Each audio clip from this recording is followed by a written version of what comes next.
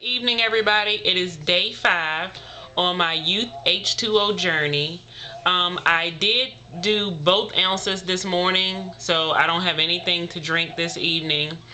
I would say energy wise about the same. Like, I didn't have my normal midday crash, which I haven't since I started.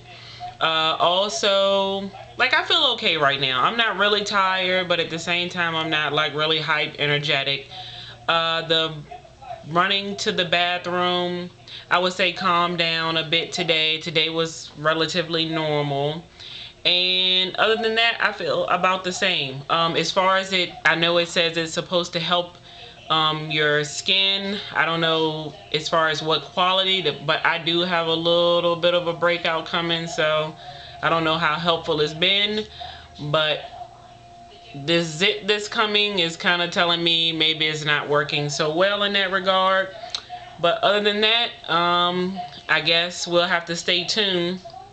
I do believe tomorrow and Saturday will be my days off, because you're 5 days on and then 2 days off. So I'll be back on it again on Sunday, so we shall see. But stay tuned. Bye, everybody. Peace.